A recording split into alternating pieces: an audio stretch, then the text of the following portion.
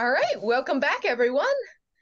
Today is one of the very climactic, very cinematic moments in Exodus. So let's go ahead and jump in. I'm curious because we're talking about the crossing of the Red Sea today. What is your all's thinking about what we read versus this is one of the moments where the movies do it well, and both the Charleston Heston version and the animated version have slightly different takes on it, but I'm curious if you all had any reflections on what we read versus what you've seen throughout the years and how this is depicted.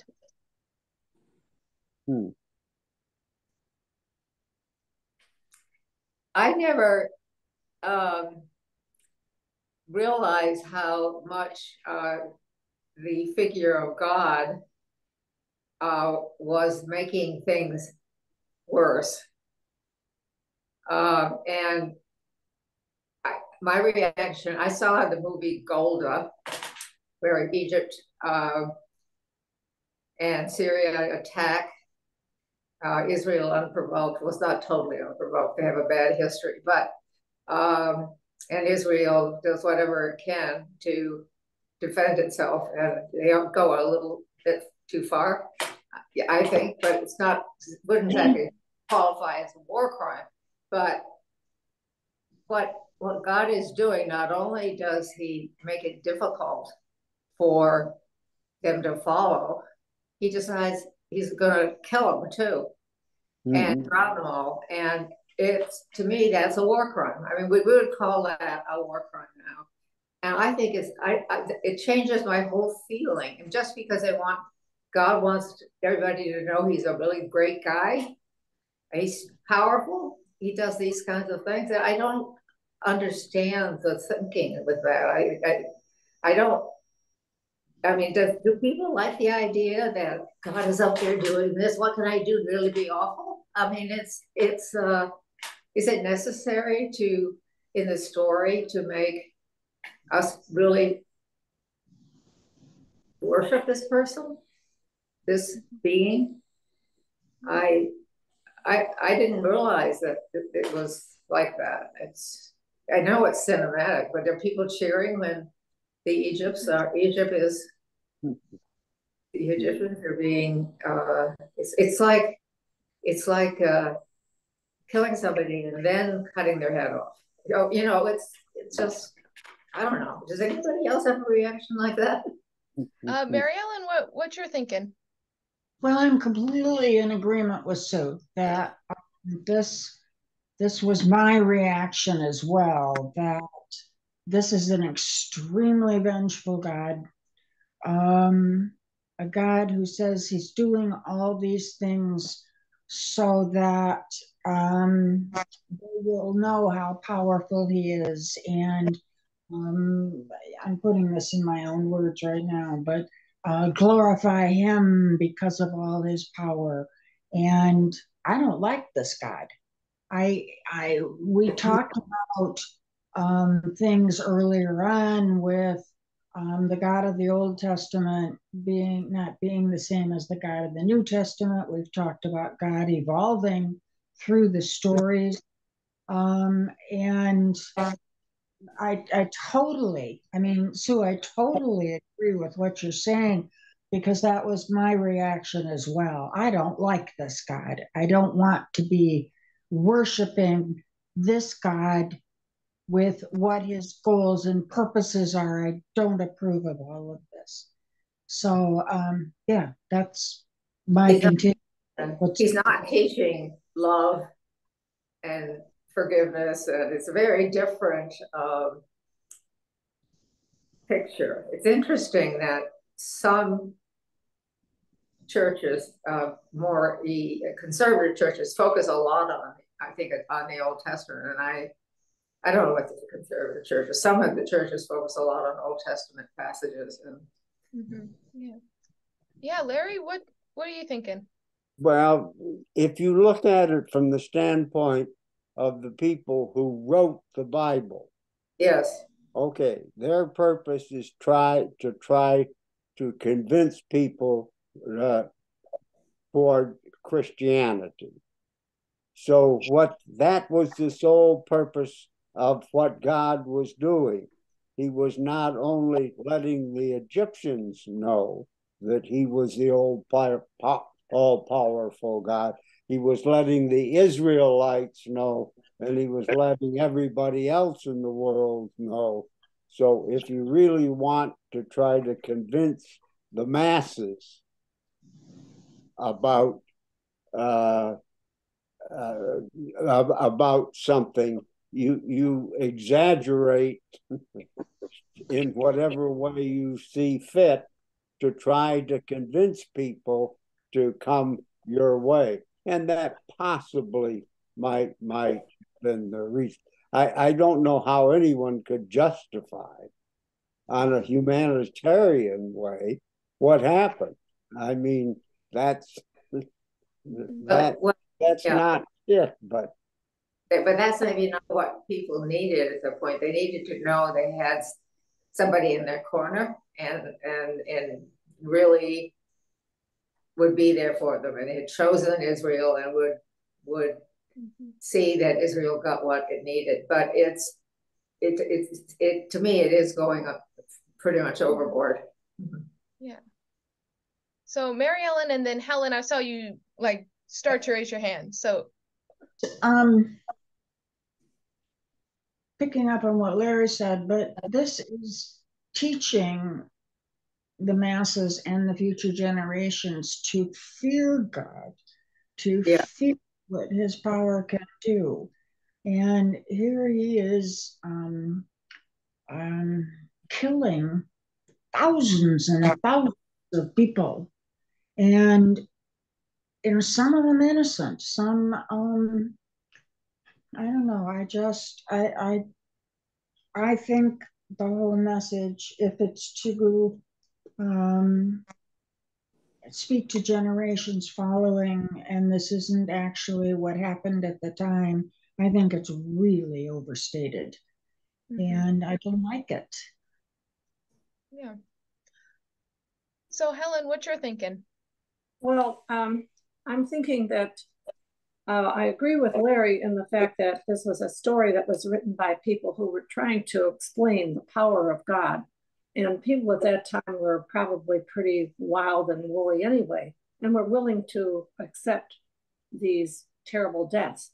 On the other hand, I'm thinking of the Egyptians themselves. They chose to go after, and they knew the power of God, really, because he had shown it before. They should know that sea is going to come over them anyway. And why would they choose to go after them? They were horrible to the Israelites while the Israelites were there. And so I see a little bit of the people making choices, and that God was there making this all happen. But on the other hand, what are these choices that people have made? Larry, then Sue. Okay. But have we really changed? We dropped a great big bomb on Hiroshima and killed how many hundred thousands of people? And twice, 2 bombs. That was war crime also. Then we dropped another. And the justification was to end war. The Israelites' justification is God helped us so we could escape. Did they say that God, in the Bible it says that the Egyptians went after the Israelites because God hardened their heart, so they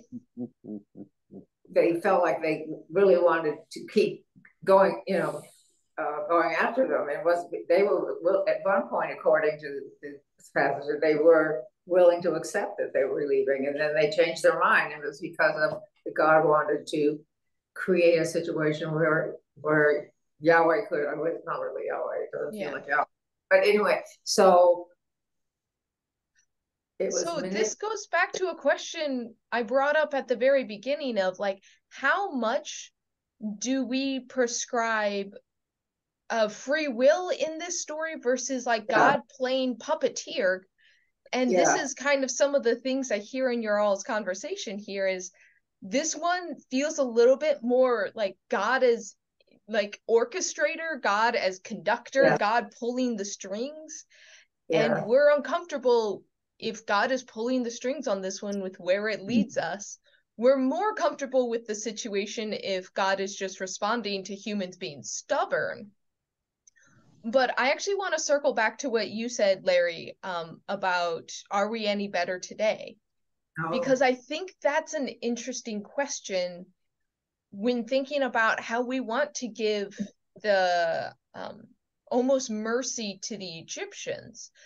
And there's a few things that come to mind. And like one of the first ones is I remember at a very young age, my mom watched, like I came in the room and my mom's watching television, and it was the execution of Timothy McVeigh, someone who just undoubtedly did terrible things. The Oklahoma bombing and all of that. And my mom was sitting there watching him be executed. And I remember my little kid self was horrified, absolutely horrified that like the death penalty was a thing. My inner sense of justice was like, this is wrong. But also the feeling of like, it's not just that they're executing this man, they are televising the execution of this man. And my mom had to assure me, oh no, he did terrible thing. He deserves to die. And still to this day, there's something that doesn't sit right with me of using violence against someone who was so violent. And like kind of that inner sense of like, is this actually okay? But I think about also how people talk about abusers and abusers getting their justice. I know that when Larry Nassar got or was sentenced, there's a lot of people who had comments of like, oh, I hope he gets in prison what he did to those girls. And that's that similar sense of vengeance and justice of like, he did terrible things. I hope terrible things happen to him. And probably they did, unless he was in solitary. Yeah. Yeah. But one more thought to kind of like put us in the mindset of like, how do we see justice today is even thinking about how we tried people or the Nazis or also the Italians, but in World War II, and thinking about like, what was our sense of justice when like I remember recently they found out one more person was a person that was, he was an old man at the time, and there's this discussion of like, he would have been a teenager, like does he deserve to go to this trial because he was just following orders. He was a teenager, but he was in the Third Reich. And this back and forth of like, what does this man deserve? And does it matter if he was just following orders? Does it like, and there's all this muddiness that I'm not sure we're actually too far away from what we're reading in scripture. But Mary Ellen, I saw your hand creep up. It's revenge. It's revenge than justice. People's reactions to Larry Nassar, hoping that he would get in prison what he did, that's a human interpretation of justice, of wanting vengeance back on the abuser for what he did. We're talking about God here, and God having a vengeance, and God retaliating. And I see it as different. That I don't see the human and our imperfect. I don't see what we wish on Larry Nassar equating to what God was doing to the Egyptians. I don't know. To me, it's human versus God. And so, does it help to take one step back and remember that humans are writing these stories, and that this view of God, even like, we can talk about how close this is to history, like what actually happened, what didn't happen. We find no archaeological evidence of a bunch of Egyptian soldiers at the bottom of any big body of water. So there isn't really archaeological evidence. So that means that, I mean, but even if we did, this is people's experience of God being tunneled through human understanding. And I think Yes. that can give us a little bit of distance instead of saying this is exactly what God did versus this is what the people understood that God did. And like, even if God spoke directly, it is still being processed and remembered and retold through human experience. Larry, I see you jumping in. Yeah, it may not be so much a matter of vengeance as it is one of rationalization and Okay. trying to explain your bad behavior. I well recall when they dropped those bombs on Hiroshima and Nagasaki, the people in the United States, nobody felt bad. You know, No. they thought, well, look at all the terrible things the Japanese did to our prisoners and how many thousands of people they killed and so forth. So it wasn't so much that we were going to get even. It was that, well, you know, we did something that was bad, but it was justified because of the bad things that had been done on the other side. Yeah, I think it wasn't right away. I think people were just relieved the war was over. The second bomb was unnecessary, and the first one there was no warning. So it really is questionable. I think that it's good that it's being looked at now as a maybe not the best thing to have done. No matter what the Japanese did. Do we want to get down on their level? And they really did do awful stuff. It's hard to picture the Japanese doing that now. They're such docile people. Mary Ellen, what do you have a comment? I'm ready to move on. Okay. And if everybody's in agreement, I don't know if anybody else wants to throw in comments on the other. Let's give Gary a chance to say something. Just before we move on the whole subject of the atomic bombs, there's another side of the story of how many hundreds of thousands of Allied American troops did not have to die to end the war. Yeah. So you know, when Truman made that decision, it wasn't like he was a bloodthirsty individual. He was a good soul, and there were facts that said that was probably the right horrible thing to do. I know we're not studying that now. Yeah, but I mean, what's interesting in all these conversations, all these aspects of the conversation is, it is interesting how getting distance from what has happened makes us reflect in a different way. I think there is a lot, the opinion of the dropping of those bombs is very different today than, I mean, kind of Larry, as you brought up, like no one batted an eye. Like this was just seen as what had to be done. Yeah. And now there's a question, or there's a lot more questioning of like, could it have been done differently? Could we have done it better? Could there have been something that would have made it less horrible? And like, there is the pros and cons. And like, Gary, you were saying, like, there was lives that were, I mean, it was the best of the bad decision, best, worst, bad. It was the option that was seen to save lives. And that was a part of the equation. And so I think giving that same kind of texture to what we have in front of us today is, or we should give that to today's scripture as well, and kind of remembering that this is being filtered through humans, but also that we are finding this abhorrent. I think that is an interesting thing, that I remember when watching the movies, it was cool and like, oh, look at the crossing of the Red Sea. And when we're getting into the text, the feeling is more, oh my gosh, this is terrible. And so let's hold it with us, and actually start to walk through the text we have before us.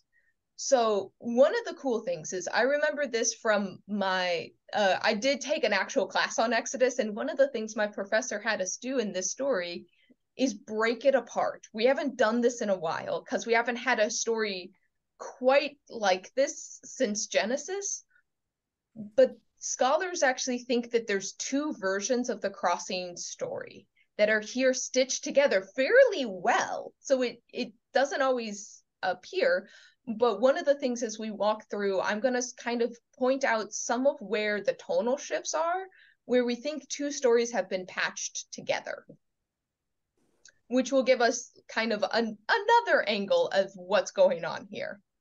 So let's jump in. So it starts with the Lord saying to Moses and giving the instructions that turn back and camp at this place, camp on the opposite side of the sea. I'm going to trick Pharaoh and make Pharaoh think you're just wandering around. You're aimless and that he can reclaim you pretty easily. You've come up to the edge of the wilderness and you don't know where to go, so I'm going to make you look like sitting ducks, basically. And this is where we see kind of God more playing puppeteer of like, I'm going to engineer the situation where Pharaoh thinks he can reclaim you. Can I ask a clarifying question? Yeah, what's up?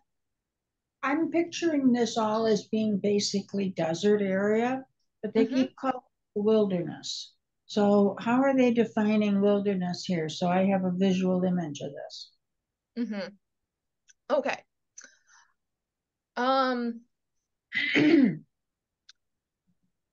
So that's actually an interesting question. I'm actually trying to think of a point where they use the term desert in scripture and it's not coming up with anything. So wilderness as kind of almost fairly uninhabitable land. In this area, they would be aware of like the Sahara, which is like, I think one of the quintessential deserts in our mind, like huge sand dunes, small oases. They're not talking about kind of that landscape at the moment, but think of things that are like really rocky, like not much plant life, dried out, not in the sand dune sense, but life will be hard and you can't really set up a city because there's not a lot of water sources, basically. Uninhabitable land?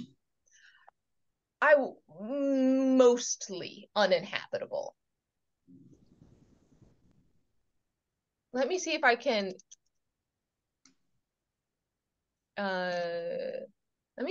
get a picture.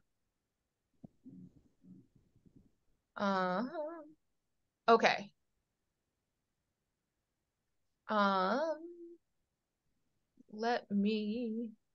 Okay. So thanks to Google Images. So this is what a lot of the land of Israel kind of looks like. Like you have rocky areas here, but if you have a water source, you can kind of see this green pop out of the landscape. You can kind of see the dots of green here and the dots of green back there. But on the side, do you see how barren this area is? There's like a little bit of scrubland, but plants don't grow very tall and it's very rocky. Versus like this area that's dead, functionally inert. Let's see, is there other places where everything is rock and gravel? There's a little bit of plant life there, but it's one of those, if your canteen runs dry in this landscape, you are going to be in trouble.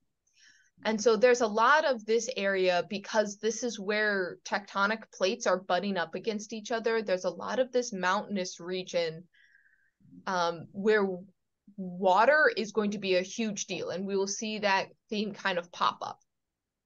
Okay. So this is, that's actually interesting. Here's a map of what they think, where they went down, and then so this is where they were, and so the thought is that the group is going back up a little closer to where like the Nile Delta is right here, and then they're gonna like dip down into the Sinai Peninsula. But you can very much see how not desert in Saharan sense, but desert as in if you can't, wilderness is kind of being different because yes, there is some plant life, there will be animals, but if you can see in this area, setting up a kind of settlement will not be successful. So there's not a lot of people that live in that area, and the people who do tend to be small bands. Not great cities, but like small groups of people that move around a lot because you have to. So it's part of Egypt, but it's not the Sinai. It's not the Sinai Peninsula yet. Yeah. So Egypt's power and control extends pretty far in this time. So you have to kind of throw out your idea of national borders. National borders do not exist in this world. And so this area would still be under Egypt's influence. That if Egyptians rolled up, people are going to be like, oh yeah, I have to pay tribute to you, versus when you get up a little, like cross over and go up a little farther north, you will have to pay tribute to a different power. And then there's the edge where you're kind of in the flux zone. So this is still considered Egypt's territory, more or less, held by force and not by allegiance. Thanks. All right. So they're butting up against this area where water is going to be a very big importance. And so when they're moving up a little, or what we would see is up towards the Nile, it looks like, oh no, we ran into the desert and we ran out of supplies. We need to like go get water, is essentially what it looks like they are doing. And so by this is when you can kind of see Pharaoh's logic going, wait, they look underprepared. Oh, they're probably tired. Oh, they don't have resources to sustain themselves. We can go snag them back. That was cute, but we can grab you. We can force you back.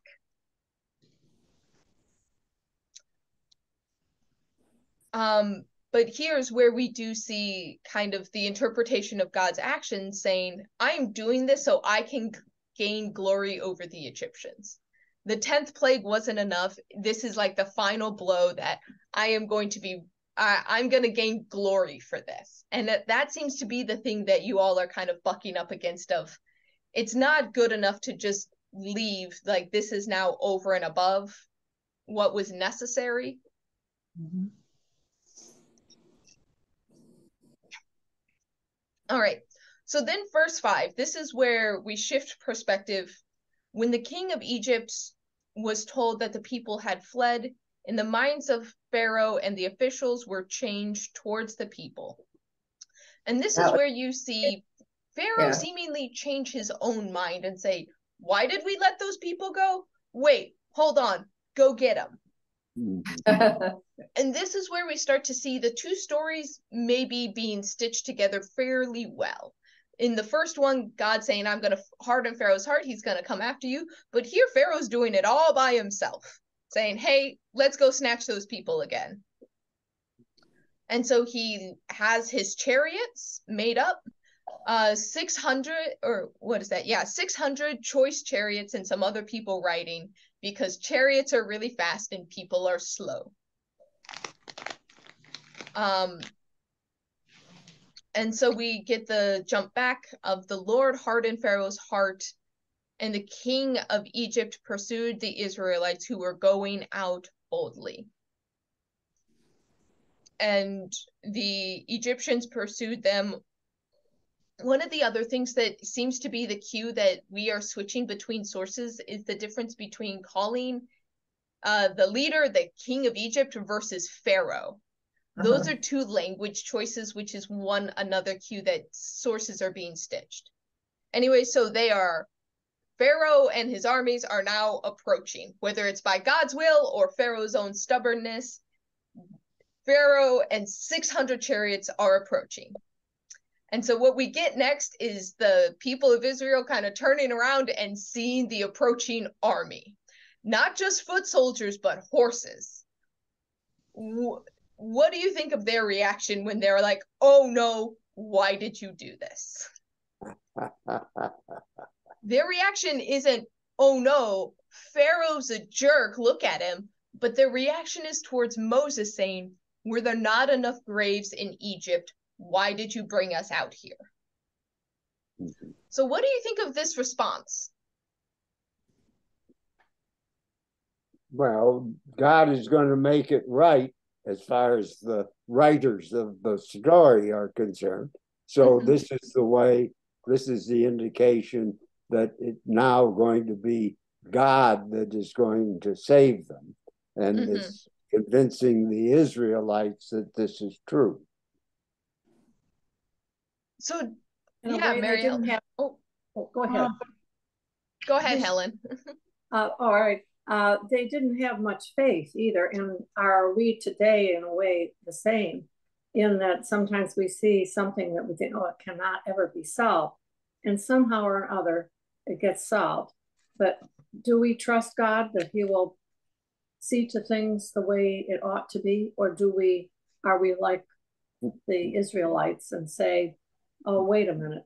I know He did this before, but how can He do this now? So I guess I sort of see their point, but I think we all do the same thing. Yeah. Yeah, Mary Ellen? Well, this part of the story leads me to side on the fact of this is more fiction than reality. That the story writers embellished a whole lot here because you've got 600 chariots. You don't get that organized in a day. You don't get that organized in a week. You've got, we read before, up to 2 million people on the move. And that does not happen easily. And, you know, there's a lot of stopping along the way, and it's a slow moving thing. And to have the masses of people that they're talking about in this story, the story gives the image of this is happening quite sequentially, you know, with speed, and I don't know what else to put with it, but logistically this is impossible. And so I am siding on the fact that the story writers needed to point, and they conjured this up. Okay. Yeah. Well, you know, the story gives no concept of time at all. And all of these stories have very definite numbers without any explanation at all of how they got there, how long it took, you know, and so forth. It's just, well, there they were. Pharaoh says, give me my 600 chariots, and now here they are on the off chasing the Israel. Well, was it a week later, a month later, 2 months later? You know, how long was it? What time? It's what they're saying is and what it implies without being logically explainable. That's important to the writers, and I gather to us, you know. So if we're not tying this to like needing it to be historically 100%, or if we don't need to tie it to history, we're going to say it that way. What is this talk like? What is the point? Like, what are they getting at? And I think that's more in the realm of the question Helen is saying it was, or kind of what you were getting at is like, what does this say about the human experience? If like these are the people who saw plague after plague after plague, they were saved from the last plague, they exited, and then all of a sudden immediately they're like, oh no, we're gonna die. Oh no, why did you bring us out here? It's like so quickly they turn around and be like, was this all for nothing? So is that human? Yeah, Mary Ellen? I was just going to say, to answer, you know, the question you got going, is they weren't totally committed to God and his power and leadership, even after all the plagues. The minute there was a possible ensuing crisis, they were ready to go back. They were ready to fear. They were the Egyptians. They were ready to accept the power of the Egyptians versus the power of God. And go ahead.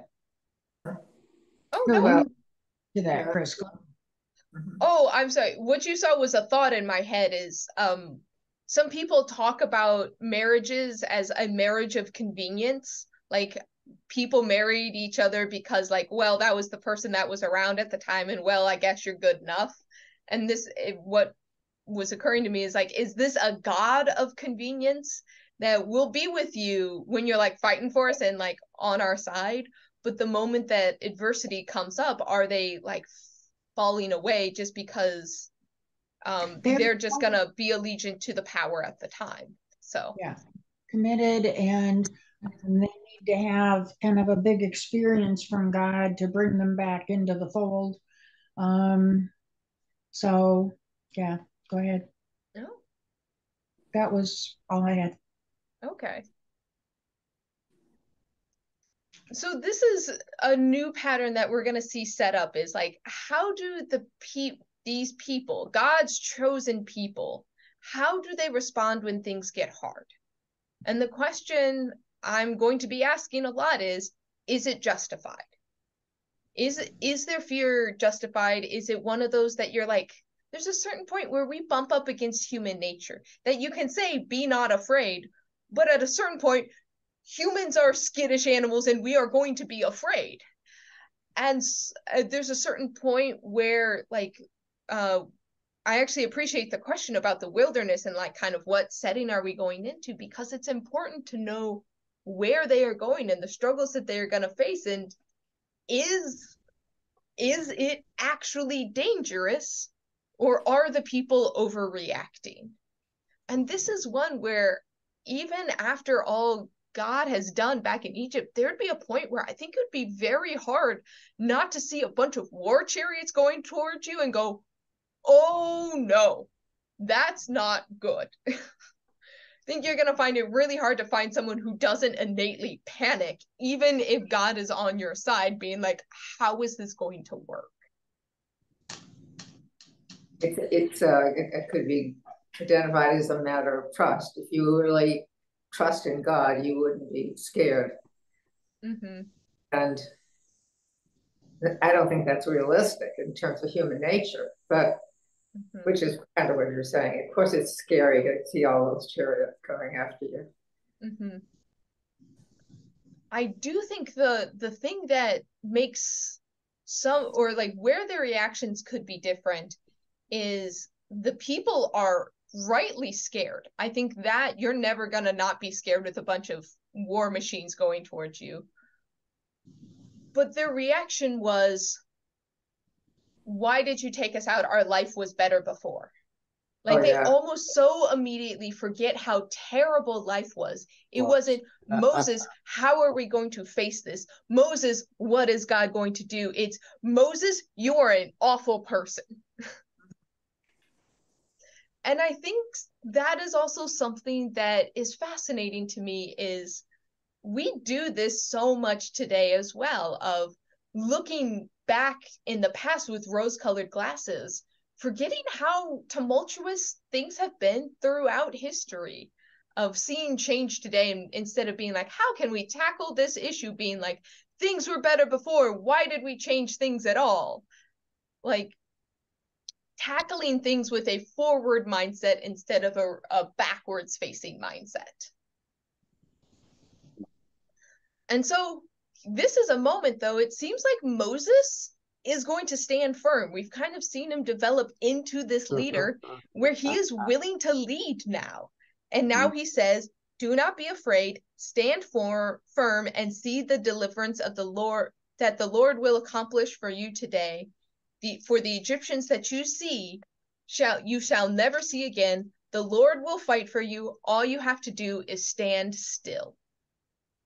What do you hear in that? Like, what do you hear in this, like, very bold proclamation of Moses. Don't fear, God will do everything. You just have to stand still. It's He didn't interesting. lose. He didn't lose faith.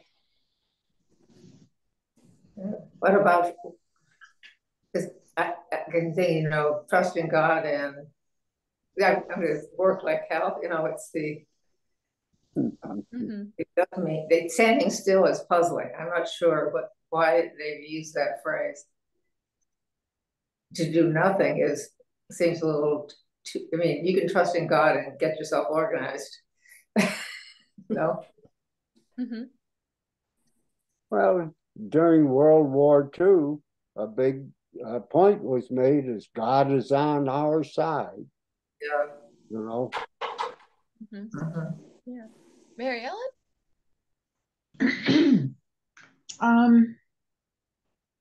I'm finding it interesting.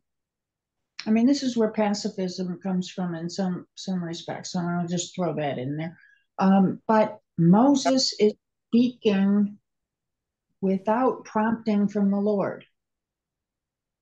That up through the plagues, God spoke through Aaron to Moses.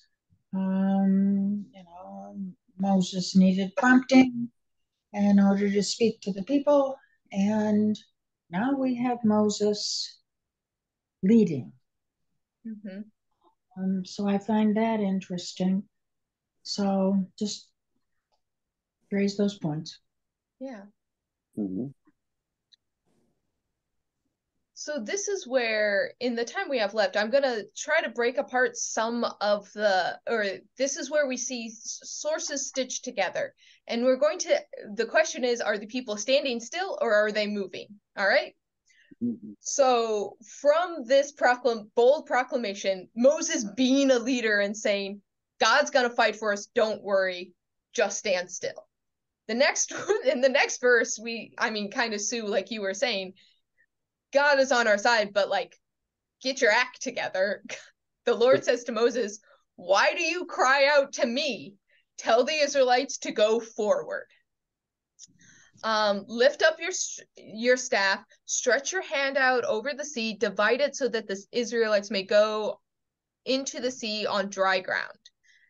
And we get a repetition of, I'm going to harden Pharaoh's heart. He's going to follow you in. I'm going to grab glory. So this is tradition number 1. Moses, you have to act now. You have the power, Moses. Raise your hand. The sea will part. The people need to move. And there's like a get up and go. Don't look to me. This is a time for action kind of a thing. Cutscene. Next one. The angel of God who was going before the Israelites moved and went behind them. A pillar of cloud moved in front of them and took its place behind them, and it came between the armies of Egypt and the army of the Israelites, so that the cloud was there with the darkness and it lit up the night, and one did not come near the other all night. So the question is, are they standing still or are they moving? Well, I thought they were standing still because they had to wait for God to get the waters parted. And that's what happened overnight. So the previous few sentences, the Egyptian chariots are thundering down upon the Israelites. Now all of a sudden, nobody's going to do anything overnight, and it's because. Okay. Yeah. I just thought the clouds were giving them cover to move out. They had the light, and the Egyptians couldn't move, so now they could separate themselves and move toward the sea. So this is one where it's interesting because it makes sense. Like for reasons I can't go into now, they do think these are 2 separate traditions, but they make sense together, which is why it's kind of sneaky. There's some like language choices, which is why they think they're separate, but that's a scholarly debate. But yeah, we have this really cool cinematic thing of like the people need time, and so God is almost being a distraction over here and separating them in this pillar of cloud, that's basically acting. I mean, I'm recalling one of the movies where it's basically a tornado between the two armies. But it's interesting that in the one that's talking about the sea being divided, it's talking about people, families, and the Israelites, and in the other one they're talking about armies, that God is standing between the Egyptian army and the Israelite army. That never shows up in the movies. Nope. And then it cuts, so the cloud is keeping them separated, cuts back to Moses. Moses stretched out his hand over the sea, and the Lord drove back the sea by a strong east wind and turned the sea into dry land. And that's where we get this infamous, the sea is being pushed back, and the Israelites walk on dry land. That the way is being made where there is no way. The waters forming a wall on their right and on their left. And this is the interesting thing. So God is now acting, pushing the waters back. Evidently, the pillar of cloud is not in action right now because the Egyptians are now able to follow them into the sea. Pharaoh's horses and chariots and drivers. And this is where like it kind of gets like when you're going verse by verse, it gets a little fuzzy. At the morning watch, the Lord in a pillar of fire and cloud looked upon the Egyptian armies and threw the armies into a panic. So it seems like for a verse or two, there's no cloud or pillar because they're able just to follow the Israelites into the sea. And now once again, there is a pillar of both cloud and fire that we've already seen last week, because last week this is what was leading them through the wilderness, was the pillar of cloud and fire. So now it's throwing them into a panic. The chariot wheels are being clogged. They're not. What? Oh, I was going to say, God is still meddling here. He's not only parting the sea, he's putting mud in the Egyptian chariot wheels, So he's still manipulating this whole crossing. Yep. And the Egyptians' reaction is, let us flee. Looks like God's still fighting for them. Yeah, right. But that's the first indication that now the Egyptians are accepting the power of the Israelite God, because they're going to give up now. Yeah. But it's too late. And so the Lord says to Moses, stretch out your hand over the sea so that the water may come back upon the Egyptians and upon their chariots and chariot drivers. And so Moses once again stretches out his arms. And the sea returns to its normal depths. And as the Egyptians fled before it, the Lord tossed the Egyptians into the sea. So, which is something that caught me odd this time. It wasn't just that the sea came back. It feels like God's like flinging them back into the water. Not sure what that's supposed to be, but they wanted to make sure they died, I guess. Yeah. Why couldn't God have let the Egyptians escape back home, retreat? Why did he have to kill them all off? Right. And so because it says here not a one of them remained. And thus the Lord saved Israel that day from the Egyptians, and Israel saw the great work that the Lord did against the Egyptians, yada, yada, yada. God saved the day in the end. So what are some of now that we've kind of walked through this story, we've seen God be very strong, kind of taking out vengeance and anger in a way, what kind of pops out to you all now? Like what do you hear as someone who wants God to be on our side? Because what the question to me is, like, today when we pray, are we wanting to be the kind of version of the story of stand still and God's gonna act? Just be there and God is gonna be the cloud of pillar and fire and gonna do all the work? Or do we believe in a faith that it's like, no, don't just stand still, you have to get up and run. Like, I can do stuff, but like you have to be a part of it too. I think there is a handing over of power, at least divided power, that Moses is going to take more leadership, and the people are expected to not stand still. But it's gradual, I guess. I don't know. It's like the lilies of the field. I always thought that was the weirdest thing. What do you mean? Just do nothing and God will provide. Since when has that happened? You put a seed in the ground. Well, occasionally it helps to stand still. I think of trying to bring someone into the church, maybe someone who is unchurched, and you invite them or you tell them about it or whatever, but they still don't come. Then it's time to let God work in them, I think, and stand still. You do what you can, but I think there are times when you need to be patient and just wait. But nothing much happens, though, until you do something, but not always. Okay. Yeah. When you're raising kids, sometimes they figure it out when you're not even paying attention. Yeah, Gary? Well, also, prior to being told to stand still, they were terrified. They were just all disorganized. So it's kind of like taking a time out, a quiet. Just calm down, stand still. Don't be running around. And anyway, that's the way I looked at it.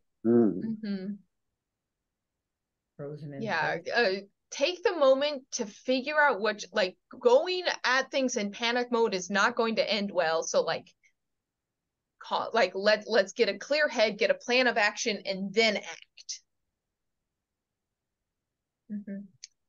So when it comes to God interacting with our world today, it's interesting to me the times where we pray for things and we really want God to be that pillar of fire of like, God, just fix this. I don't want to do this. I want you to do this.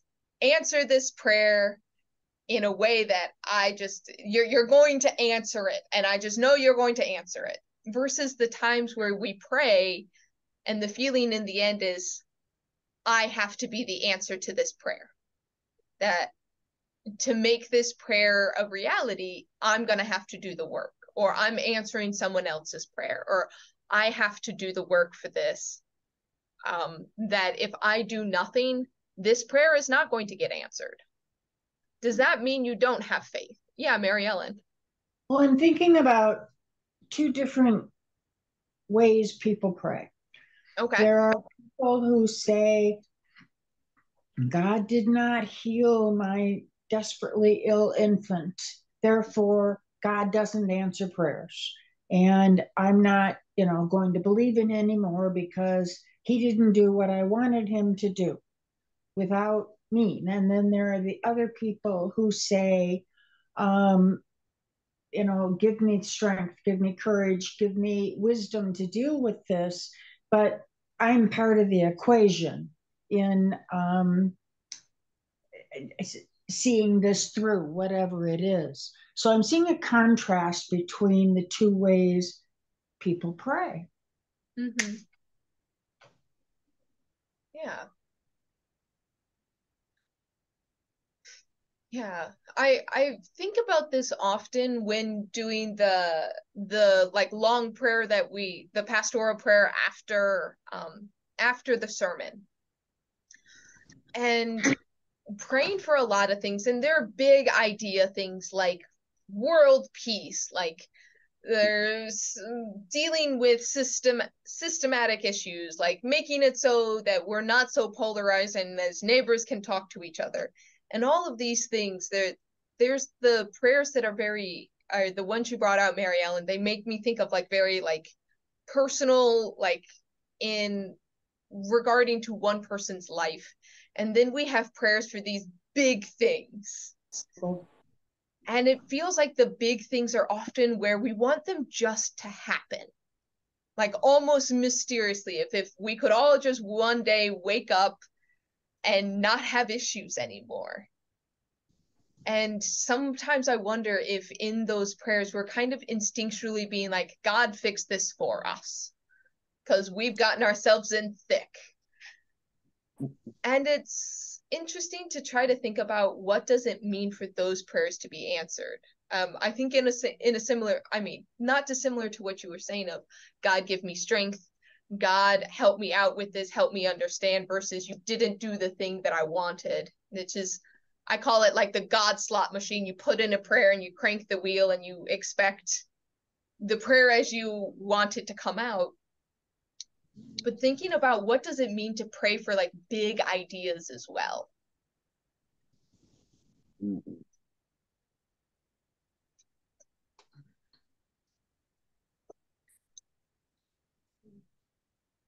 It seems to me that I haven't really thought about this, but I'm thinking about it now. If you're praying for world peace or whatever, the other part should be, help me to do something that would contribute to this. Mm-hmm. Try to help us solve, help us to figure out what we can do to, as your partner, however you want to conceptualize it. Mm-hmm. You can't just pray for the solution. You've got to pray for what you're going to do to try to get it there. Mm-hmm. Yeah. So I think most prayers have one part stand still and one part go. Oh. One part, God is going to fight for you, but another one is you have to move your feet and go where God is directing. And sometimes, what? Yeah. So a different, a whole different pathway in prayer, in my mind. Okay. And just a recent example, our weekend receptionist, her mother is very, very ill and is probably ready to die. And she was in tears and having a very hard time on Saturday. And I talked with her. I stood and talked with her for a while. And I said, I'm going to pray for you tonight, but I'm going to pray that God comforts you. And then I'm going to pray that God gives you enough comfort that you have extra to share. And when I talked to her the next morning, she was perky, she was upbeat, she was ready to tackle the day and go see her mama after work. And I kind of felt like I had a little bit of a role in that. Mm-hmm. But we didn't, I didn't want to pray to not have her mama go.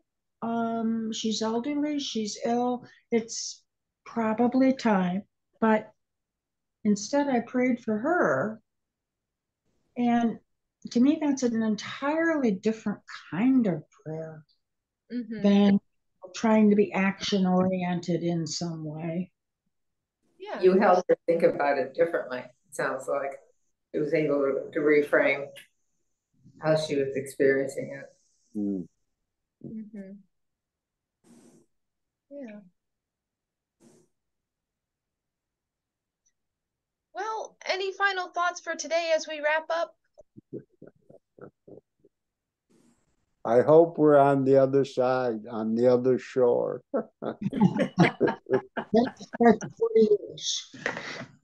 We are on the other side, but that means we are into the wilderness at this point, which will be repetitive in its own way. So just looking a little bit ahead, this is the end of the Egypt saga. This was the last and final act. That doesn't mean the people are going to stop talking about Egypt, but Pharaoh and Egypt, they are all out of the picture at this point. So we've kind of talked about like story arcs and story loops. In some ways, this completes the full I guess it's not Jacob, Joseph. Joseph's story is complete because now his bones are out of Egypt and Egypt's not going to reclaim them. So we are out of Egypt. We are now into the second half of Exodus. The second half of Exodus is different. To give you a look ahead of what to expect, there are going to be stories interspliced with the beginning of the legal code. So we think of Leviticus being the part of the Bible that has all the laws and the rules. Not exactly true. That actually begins in Exodus. So we're going to get some more episodic stories, and we're going to start getting some rules, some laws. And we're going to start talking about what does the legal code mean and how do we understand this, because the Christian understanding of the legal code is not the same as the Jewish understanding of the legal code, and it wouldn't be the ancient understanding of the legal code. So get ready, because let's see, I don't even think we're actually technically halfway through the story. No, because there's 40 chapters. We're about at 15 and things are going to change pace. So this is where if we get tired of the legal code part of it, we can start moving faster, or we can just tap out and say, we're good. I think we understand this. I'm going to be putting out a fall schedule for our, like, when we're meeting. And this is the point where I'm going to try to check in and see how we're doing from this point forward with some of the stories. So episodic stories, we're going to get to the legal code, and then I doubt by the time we're done with Exodus, we'll want to continue in Leviticus, but we can decide from there. All right. With that, can I pray us out for today? Oh, Sue, did you have a question? Oh, it isn't related to this. It has to do with whether or not Matthew 25 is meeting tomorrow. It is contradictory. It says, one place it says we are, another place it doesn't say. So are we starting tomorrow? Oh, I was planning on it, yeah. Okay. Okay, just want to make sure. It's not in the calendar. Okay, oops. Which one is this? The Wednesday book group. This is braiding sweetgrass? Yeah. All right, we're starting tomorrow? Yeah. Oh, okay. Or I'll send an email out about that if there's confusion, we can push it back a week. But okay. My apologies. All right, let us pray though. Okay.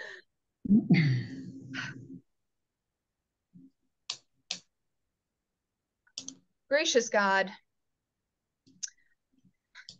we come to you today always hoping that you are on our side and will fight for us. What that looks like, God, we're not always sure. For God, we don't ask you to take vengeance on the people we don't like.